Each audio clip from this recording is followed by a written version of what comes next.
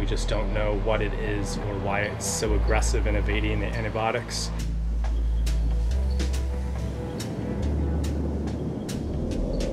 This is our floating home, and this is what's all around us.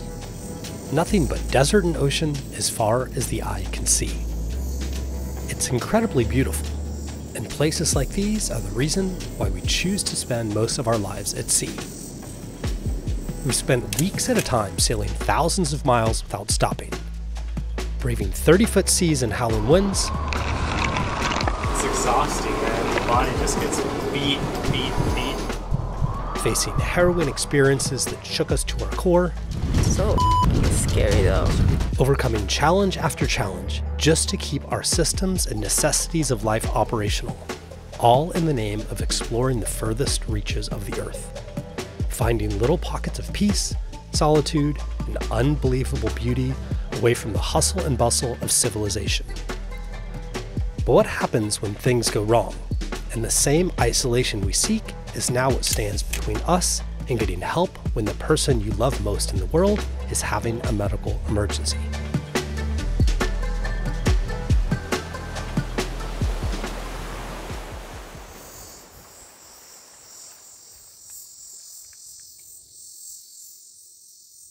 Well, here's the situation. A few days ago, Kaza started not feeling well.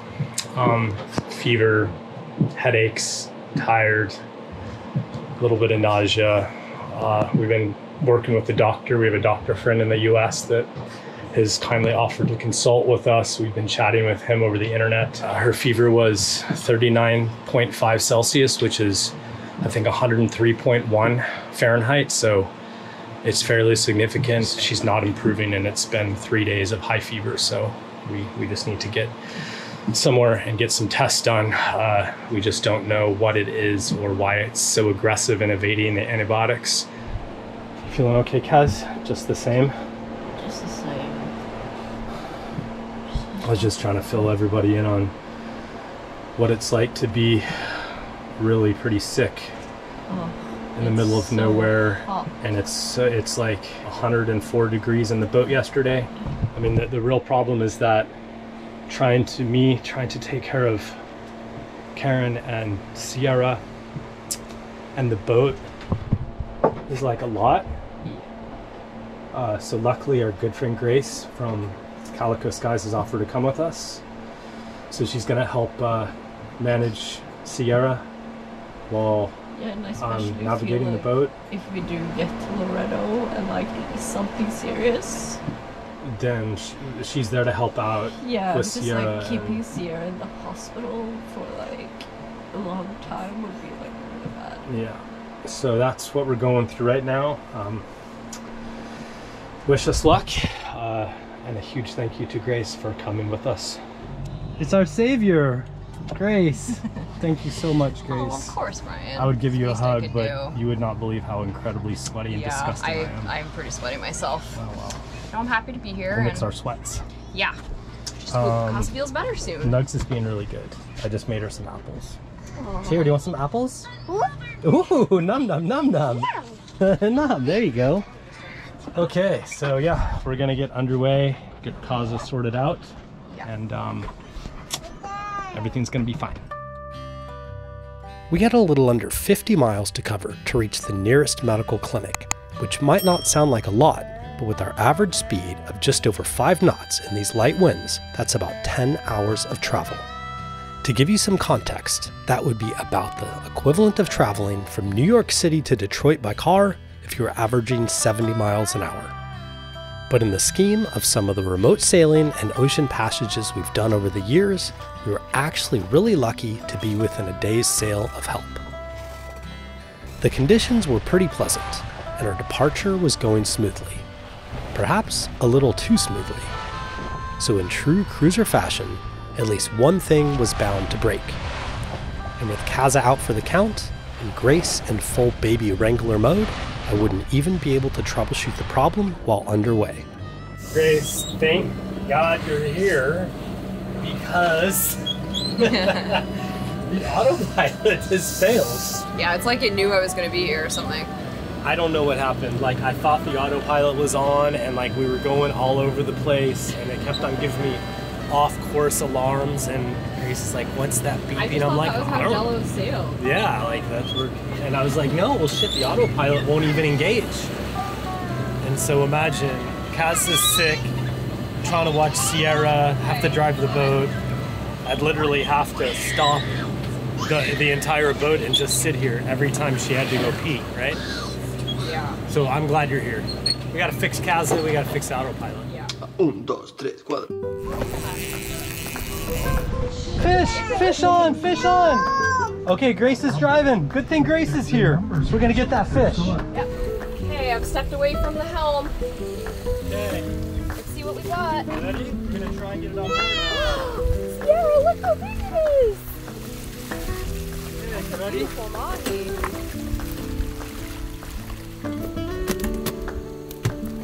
Oh my god. Oh no! Oh! The hook got caught on the net. Oh no! Oh, but we'll put the line back in. Oh, the boat. the boat. Autopilot isn't working. I'm gonna jump back on the helm. The boat needs some help. But it's okay, Nuts. And we're gonna try and catch another fish. Yeah, it'll be okay. Holy crap, we got another Sierra! We got another fish, you saw it! This is your chance, Brian. No pressure. Gotta redeem myself. Oh, it's a skipjack. We had hooked a skipjack, which, unlike the tasty mahi I had just lost, is one of the very few fish that we really don't enjoy eating. It's a very dark, bloody, strong tasting meat, and I find it pretty hard to cook. So I ended up releasing it and putting the line back out. And strangely enough, we kept on getting bite after bite after bite. Another one! It's another one! Looks like a big fish. Look at that pole on there. We're gonna get this fish. But we kept pulling in one skipjack after another, each time releasing it back into the ocean. Jeez, 5! It's the 5th one. I swear, if this isn't a good keeper of a fish, I'm not putting the line back out. What is it? It's another skipjack, Grace. There you go. All right, he's back. I'm not putting the line back in. That's enough, throwing skipjacks back for a day. Our hot streak turned out to be a welcome distraction from the gravity of Kaz's situation. This wasn't our first major medical situation on board Delos, but it's still a pretty scary feeling.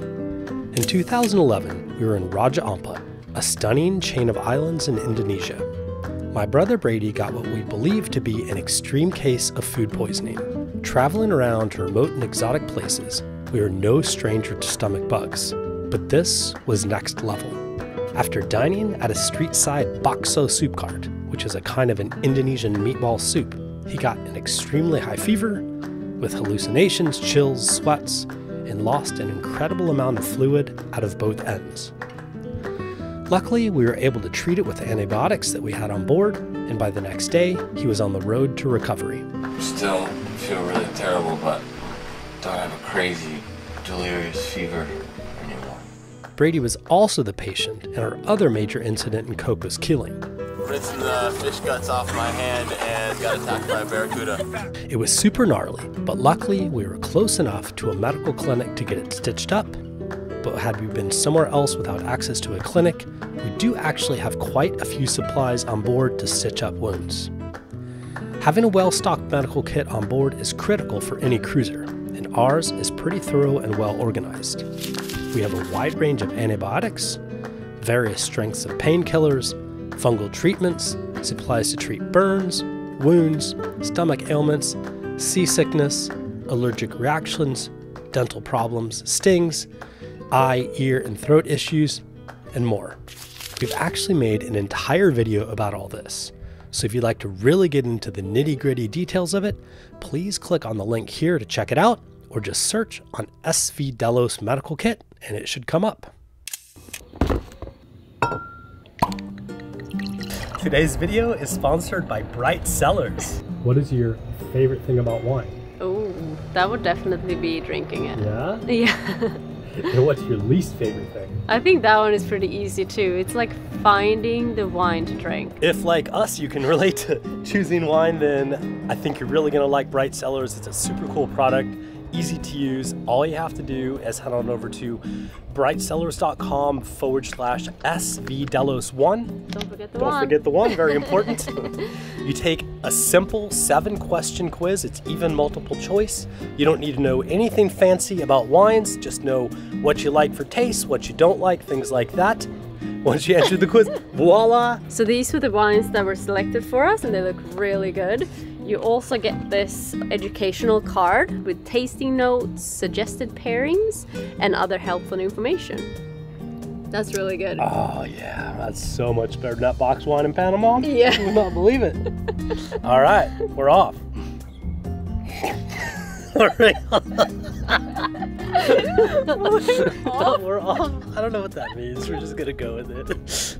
So to get started, just head on over to brightcellars.com/SVDelos1. If you do right now, you'll get $50 off your first 4-bottle box purchase. Awesome, and you will support our project as well. That's it. Thank you very much for watching, and now back to the show.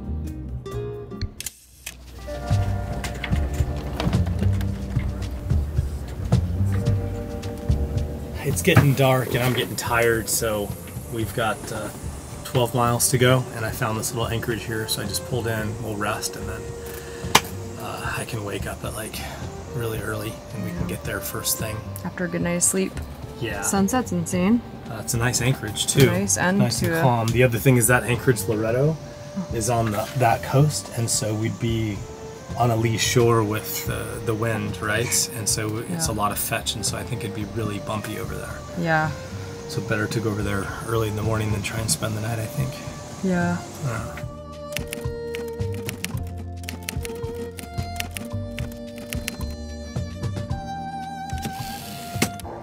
So a little update. We made it to Loretto. Still having some really random things going on in my body. Like my mouth feels really raw. It feels like it's on fire almost. I have a really kind of weird rash. I think pretty much on my whole body, but on certain parts specifically, and where I'm not suntanned, you can see it more. So my butt looks crazy. Almost like blood underneath the skin.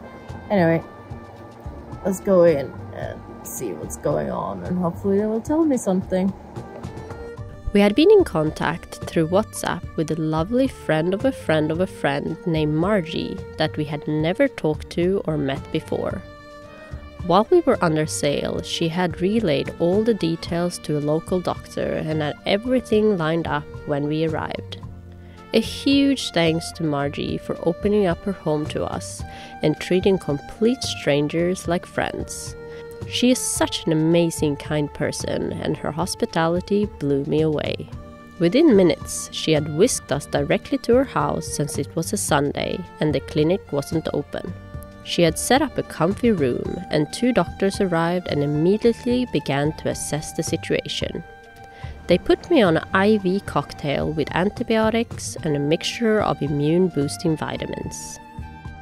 Okay, so this is Dr. Salinas. He's making a house call today. Thank you so much. He's amazing. Not a problem. And we're doing diagnosis. Feel like as new, hopefully by tomorrow. Luckily we have a friend here with a house, I know. Margie, and we've got an IV set up. We put this ladder in. This is cruiser style here. And, we're gonna get you better. Yeah.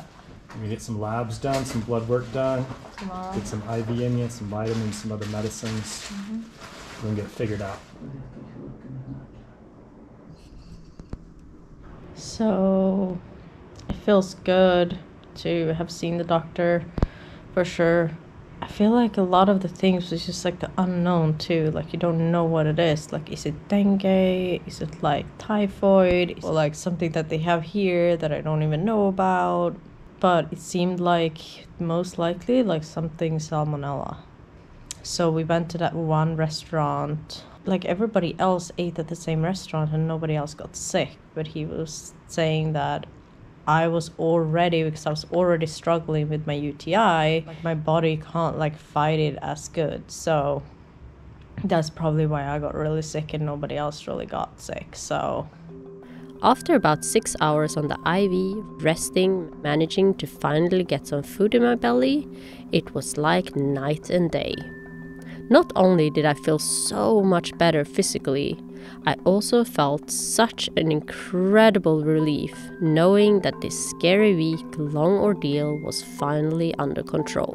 it's just amazing the people you meet. Like, we didn't know Marge at all before.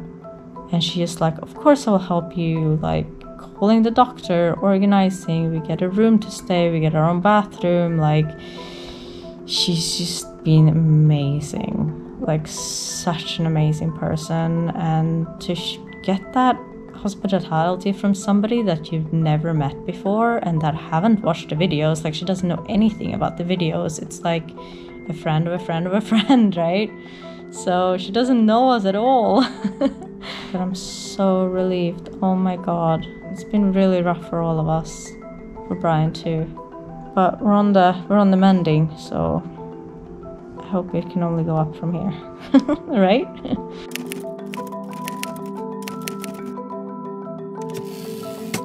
So here's what we've done so far. It was 2 doctors with all the medications and the supplies and the IVs and the antibiotics. 2 doctors, 3 house visits. That was 5,000 pesos, about $250 US. And then the labs were 1,000 pesos, about $50 US. So in total, we've spent about $300 US for really good care. I think it's maybe like not like crazy cheap, but I don't know how much it would cost in the US. I shudder to think what it would be. Probably like at least 10 times that much. I don't know. At least. Like a doctor would never come home to you to begin with. The blood work confirmed that it was in fact salmonella, and the doctor gave us the go-ahead to return back to Delos and stay on anchor nearby, just in case it took an unsuspected turn for the worse. We took Delos around the corner so we could meet up with Bill and deliver Grace back to her own floating home. Who do you see? Is it Bill? Wave to Bill. Hey honey, we're back. Thanks, Grace. Oh, it was just so good to be here. No, I'm you so like- happy you're feeling better. You saved us. Aw, like you're we so couldn't have done it without you, and it means so I'm much. staying with you guys. I had so much fun with Nugget. Anytime. Anytime. You guys are like family. Aww. I'm gonna miss you, Grace. I You're know. my hangout buddy. While Kazu's down. We do have some good Down times. for the couch. We'll see you soon. Yeah. Okay, bye. Hi, Ryan. Up next on Delos, after making a full recovery, it's time to celebrate Kaza's birthday with a raft-up party in one of the most beautiful anchorages in the Sea of Cortez. But just when we thought all was right in the world again, we wake up to this. We're wrapped it up and it's happening. Like, I'm a little nervous right now. What was that? Oh my god, that was Bill's solar panel! Okay. This is another Kaza's favorite top 3, and I will say if I agree or disagree. I will probably agree. With what? What category? Countries that you've ever visited by sailboat. Wow. Okay. Top 3 would be... Oh, it's hard. It's tough. Because I have 4. Okay, do 4. I have South Africa, Madagascar, Philippines, and New Zealand. No wonder why we get along so well. Yeah, those are my top 4. Yeah, They're amazing. me too. I also In really different love ways. Brazil. Brazil's Yes. incredible. Yeah. That's 5. I like Panama. No, Some you of can't that's just amazing. add. I can, and I will. Just add countries. All right, Okay. that's it. Okay, bye. So what's the news from down below? So, I think that poop was definitely slowing her down. She's like running around right now. That was like definitely more than a day's poop. Was it a big one? It was a big one. Hefty. Yeah, it was hefty. Wow. Did you get any on you? No, but while I was busy trying to get it in the toilet, I guess she like dropped a book in like the potty. Yeah, so one of her books. We're talking about. One of her books has, you did such a good bite, Sierra. Did you poop in your Oh, sorry. potty? Made it to the Mayday lab. I'm gonna do my blood test. Mayday lab. Mayday lab. Mayday lab. Meta lab. Meta lab. Diarrhea is decreasing. Correct.